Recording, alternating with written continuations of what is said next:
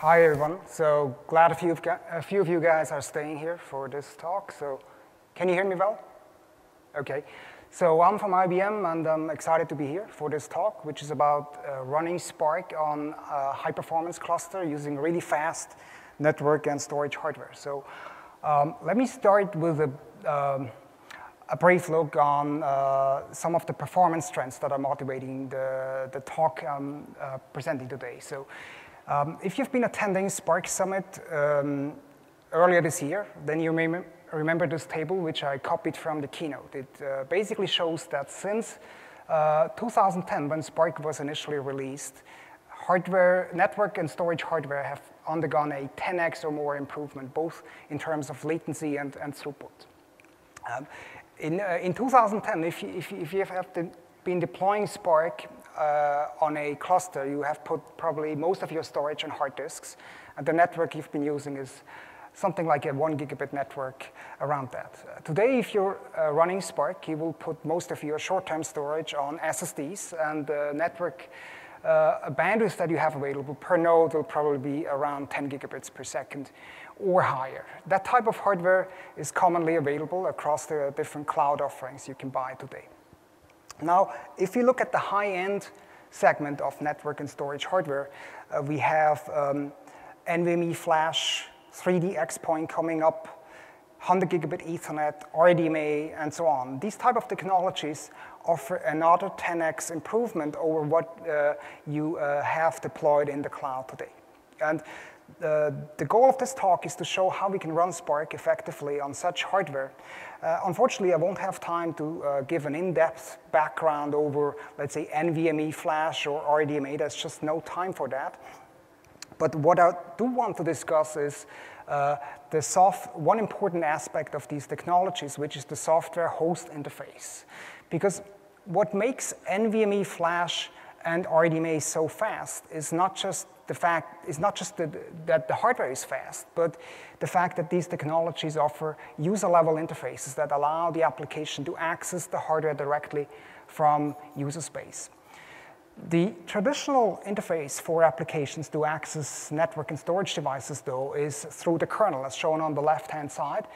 You would either use file system APIs or socket APIs to access the kernel, and then the kernel would access the hardware through the device drivers and so on. And that's a perfectly valid way to also use NVMe flash and 100 gigabit Ethernet. So that's perfectly valid.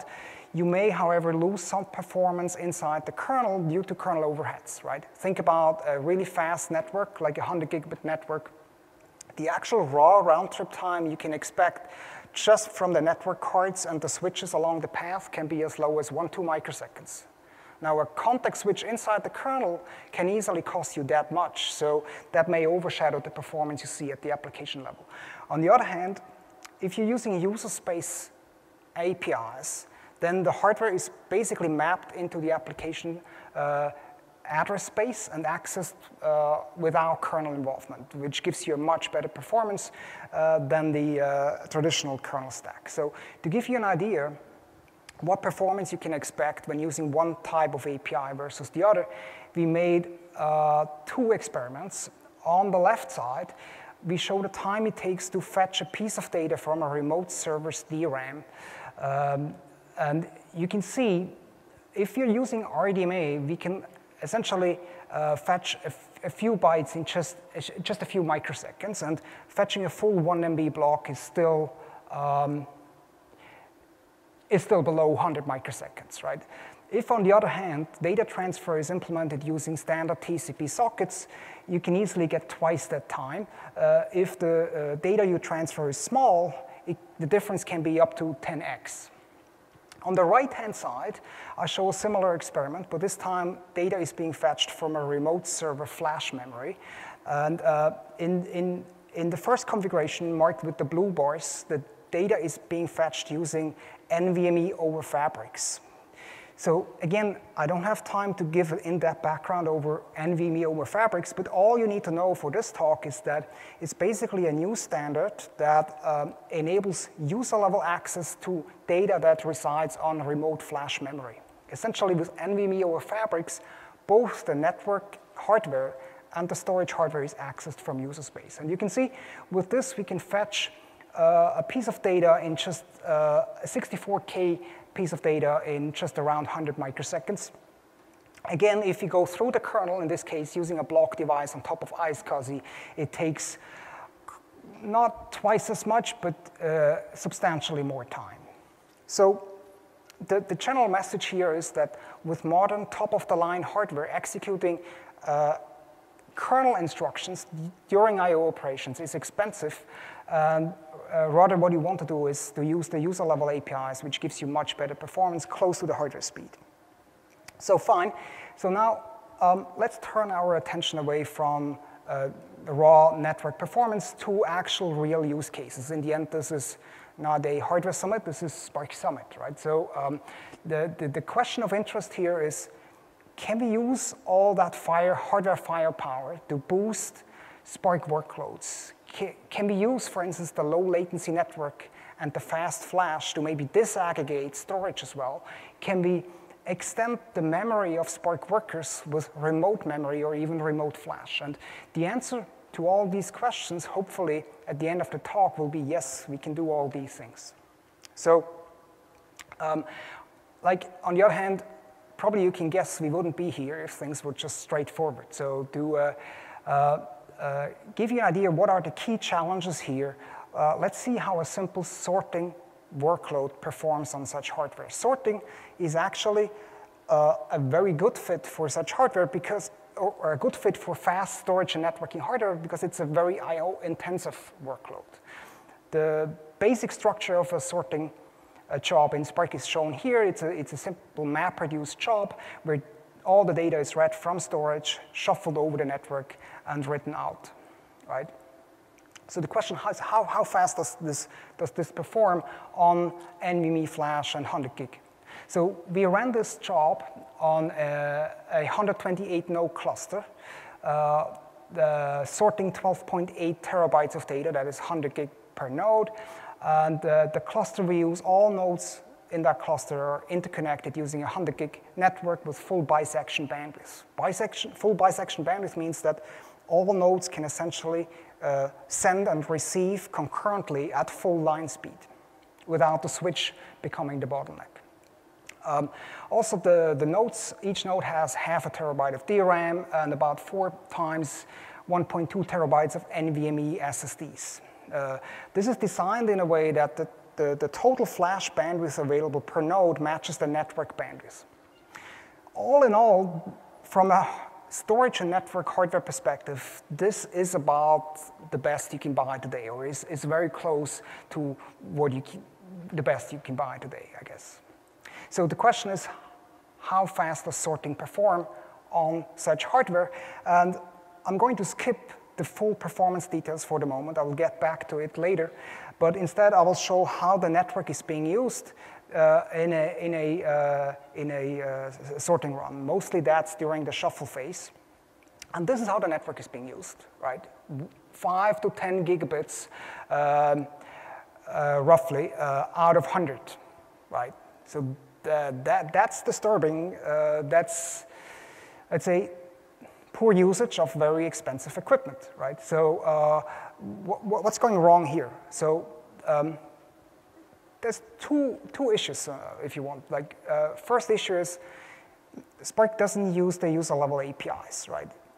It can't do so easily, right? This is something I didn't mention explicitly before, but user-level APIs require applications to be implemented specifically for the user-level APIs. In this case, Spark would have to be implemented against those APIs. HPC applications are implemented this way, right? But Spark is not yet an HPC system. It's a general-purpose data processing framework, right? So Spark is using the kernel-based interfaces, which is a fair thing to do. It's the only thing you can do if you want to be able to run on all platforms. But obviously, there's some performance that's going to be left on the table here. The second problem, if you want, is that aside from the kernel overheads, there's some overheads in Spark and in the JVM as well, that those overheads are not necessarily a problem if you run on a 1 gig network or on hard disks, but they start to become problematic if you run at the speed of 100 gigabits per second. So to give you an idea, this is the code path that is executed during a shuffle in the map part of the shuffle operation. The objects have to be serialized. They're pre-sorted to avoid to minimize the number of files on the file system. Data has to be moved out of the JVM into the file system, and if there's memory pressure, data is going to be paged out on disk, right? That's the map phase. Let's shift it aside and see the reduce side is basically the inverse of this. So again, data coming from the network has to be deserialized into the JVM and so on. And without, like, let's say, an in-depth understanding of this process here, you can probably feel that this is very difficult to actually run at the speed of 100 gigabits per second, right? So how can we fix this? One thing we can do is we could try to reduce the code path in the shuffle implementation, both inside Spark and from the kernel down to the hardware by using user-level APIs.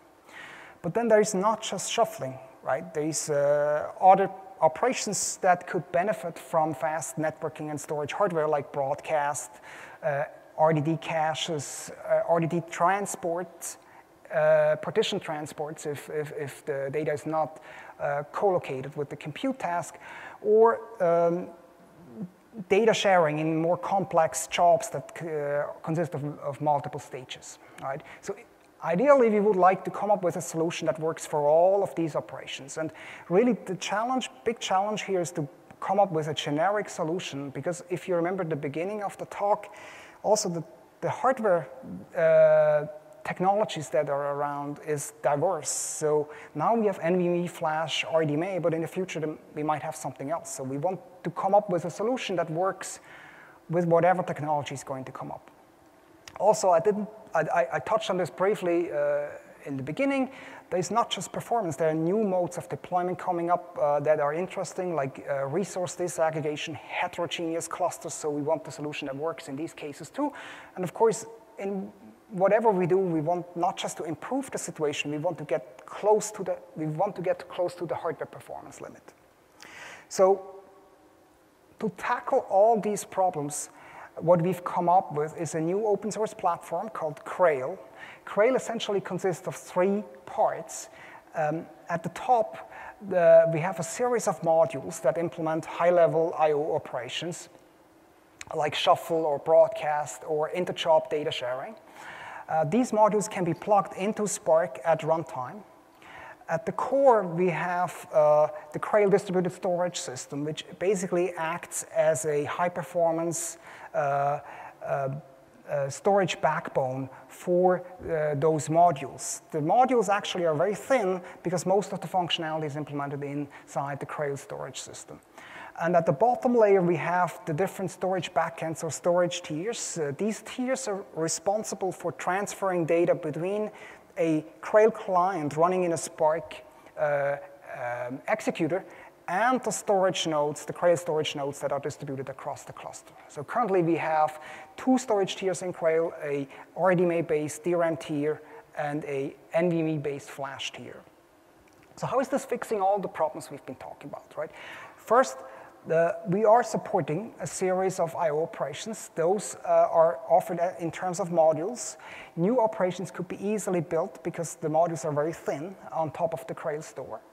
Crail store itself is designed from scratch for user-level APIs. In fact, it doesn't just bypass the kernel, it bypasses the entire stack, including the JVM and parts of the Spark runtime as well.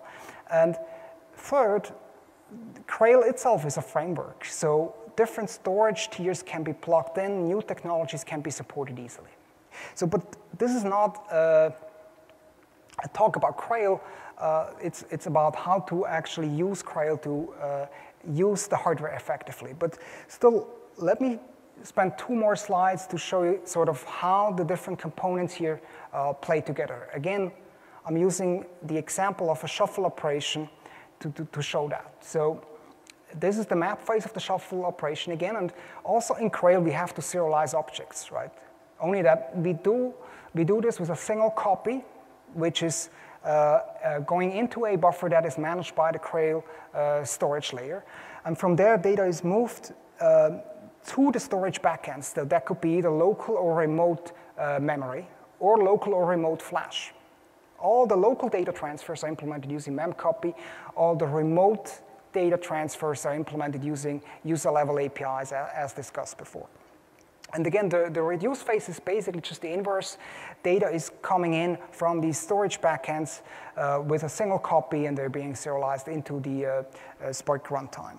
So now one thing I also want to point out is this is the example of a shuffle operation, but the other modules on top, like the broadcast module and so on, they work very much the same way. So now let's move on and see how all of this performs. We have a similar setup, the same type of hardware we had before, only that this time we didn't have access to the full 128 nodes, unfortunately, except for the sorting benchmark, which I will revisit as well.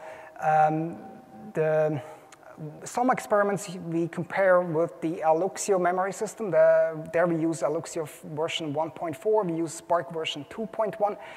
And one important property in any Spark deployment, and particularly for this type of experiments, is always where you put the temporary directory. What we do is we put the temporary directory on a RAM file system for the micro benchmarks. That's to get the absolute best performance out. And otherwise, we put the temp directory on flash. That's what you would do in practice for larger runs. So let me start with the first experiment, which is a broadcast micro benchmark. So broadcast, as all of you know, I'm sure, is a way to distribute data from, let's say, across your tasks. SQL has been mentioned before. SQL is using broadcast. It's used, for instance, in graph processing systems also, or machine learning, and so on. And what we do here is the benchmark is actually issuing a large number of broadcasts. The driver is creating a large number of broadcast objects, and then schedules the tasks, and the tasks are going to read these broadcast values one by one, and we measure the read latency of these broadcasts. So we essentially amortize the cost of job scheduling by having each task read multiple broadcast objects. And what you can see from the figure first is that with the Grail-based broadcast module, we can improve the default broadcast implementation by about 2 orders of magnitude, but more importantly, the broadcast latency we get is very close to the actual hardware latency, which is shown by the gray line here. So the gray line is essentially computed out of the 3 messages that are being required to fetch a broadcast object from Grail. And in the yellow part you see there, I'm showing how the broadcast object is stored inside Grail. Grail is a hierarchical storage system, so that allows us to group together objects that are similar, like broadcast objects and shuffle objects and so on. Now, the next type of benchmark I want to show is a group by. Here we are measuring the shuffle performance, and so we are interested not in latency this time, but in throughput. In the group by, we are issuing a group by on 80 million keys. Each key is associated with a 4K value, so that's a total size of 300 gigabytes of data. And we are running this experiment once with the Grail shuffle engine, and also once with the default shuffle engine you get. And we run it for 3 different configurations, 1, 4, and 8 cores. And if you pick the red line, which is the 1-core experiment, you see that using the Grail shuffle engine on top of the 100 gig network is about 5 times faster, and it reaches a network usage of close to 80 gigabits per second. So that's it's not 100 gigabits, it's not line speed, but it's reasonably close to it, right? Now, if we increase the number of cores, the gap between these two shuffle implementations decreases. At some point, it's ending at like 2x. And the reason is like, this group by is so heavily network bottlenecked that so at some point, throwing in more cores is just not improving the situation anymore, right? But you can see that we can actually perform as fast or faster with a single core than the traditional shuffler performs with 8 cores. Again, in the yellow part, we show how the shuffle data is stored inside the Crail storage system. So basically, different key ranges are mapped to different Crail namespaces. But there's more to be said here. Maybe talk to me offline if you're interested in the details. Now, the next incrementally more complicated thing you can do from a group by experiment is, again, the sorting benchmark. That's something we have been running, again, on the 128 node cluster. So that's basically matching the experiment I was using in the motivation initially. And here, what you see is that we can actually reduce the runtime by a factor of x compared to the default implementation. And on the right-hand side, you see also how the network is being used. So that's showing for each reduced task at what speed the task is being able to fetch data from the network. So you see this is about 70 gigabits per second. That's slightly lower than in the group by case, but that only makes sense because in the sorting benchmark, we are actually sorting the data in the reduce phase. And sorting is a very CPU-intensive task, so to make this possible, we already engaged a native sorter. This wouldn't be able these numbers wouldn't be able to achieve with the default Java sorter we have in the shuffle implementation. Now, sorting is a widely used benchmark. There's competitions on this every year. This table is just illustrating to you how fast the sorting performance is we got. So by comparing the rate per core with the winner of 2014 of this benchmark and the winner of 2016 as well. And you see that we get about 3.1 gigabytes per minute as a sorting rate per core. That's only 27% lower than the winner got this year, or last year, sorry, which is 4.4 gigabytes. And the interesting thing here is that the winner in 2016, this has been a native benchmark written in C from scratch just to do sorting, while we are using a general purpose data processing system with a slightly enhanced shuffle engine. So that's quite interesting, I think. Now, another slight variation of these shuffle experiments is a SQL join experiment. This is using the shuffle-based implementation or it's actually using the shuffle plugin to exchange data as opposed to the broadcast mechanism, which is used if the data is small. But here data is reasonably big. We are joining 2 data sets of 64 gigabytes, producing an output data set of around 100 gigabytes. And in contrast to previous experiments, here we also store the input and output data sets in Crail, and we compare the runtime to a completely in-memory deployment when using Alluxio for input and output. And you can see we can reduce the runtime by a factor of 2 compared to this setup. Now, so far all these experiments have been completely in memory, right? And what I want to show is now 2 experiments that actually use Flash. So the first experiment here is to explore to what extent we can replace DRAM with Flash. And what we did is we just gradually decreased the DRAM tier in Crail and ramped up the NVMe tier up to a point where all the DRAM was replaced by Flash. And we are, again, running the sorting benchmark, but this time we are putting input shuffle data as well as output data into Crail. So this is different from before where we used HDFS for input and output. And what you can see here is that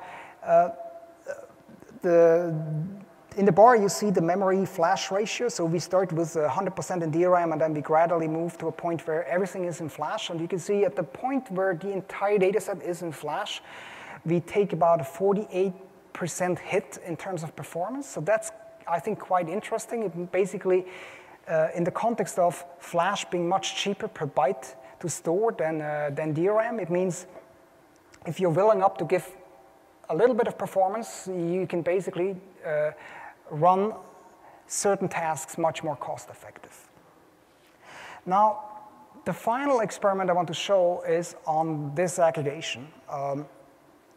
Disaggregation is, again, it's a very promising new type of deployment where storage is separated from compute. So what we do here is we divide the cluster into two parts, a storage part and a compute part. And in the storage part, we just run Crail storage nodes. We are not running any Spark executor on that part. So again, we are doing the sorting benchmark here, which is kind of a stress test for this because it's so I/O intensive. And we are storing, again, both input, output, and shuffle data inside Crail. That means in this setup, all data access has to go through the network. Data is being fetched from the network, shuffled over the network 2 times in the map phase and the reduce phase, and then eventually written out over the network. And the figures you see on the left, the two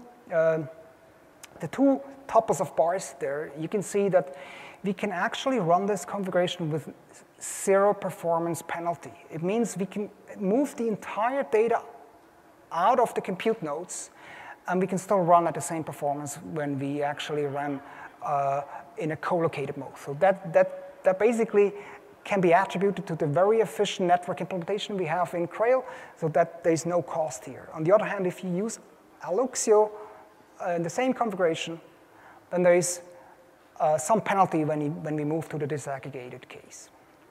So that brings me to the end. I hope I was able to convince you guys that running Spark effectively on high-performance networks and flash is challenging. Crail is an attempt to tackle this problem and to rethink how data processing systems should work with that type of hardware, not only for Spark. And the thing that made all this possible now in the context of Spark is really the modular architecture Spark has that allows us to plug in and replace certain components at runtime. I want to also mention that Crail is completely open source. The entire code and the benchmarks that I have presented to produce all these numbers, all of that is basically open source available on GitHub. And then I want to mention that Crail is a larger team effort with a few people involved. And if you're interested in contributing, please send us an email. That's it. Yeah. Thanks a lot.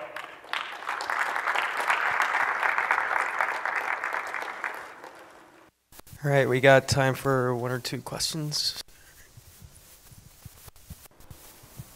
Does the Crail platform have any commonalities with the machine from HP?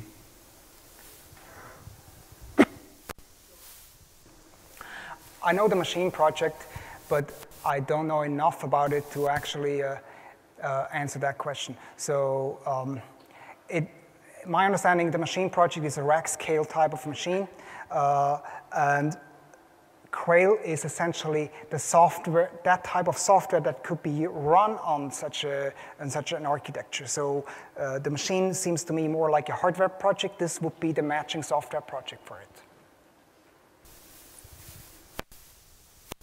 Hi, 2 questions. One, how much of Crail is specific to Spark, or can generic JVM applications use the Crail library?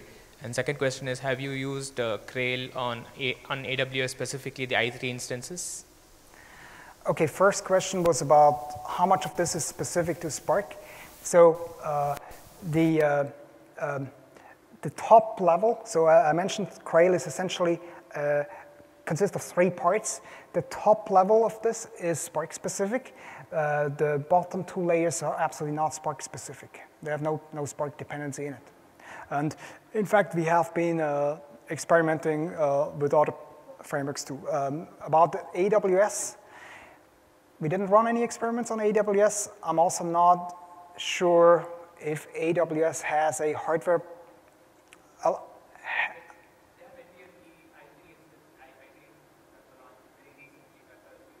Yeah, I don't know. Last time I checked, the HPC instances were still quite far from the hardware we have been building the system for, but yeah. All right, we're out of time. Let's thank Patrick once again, and you can find him offline.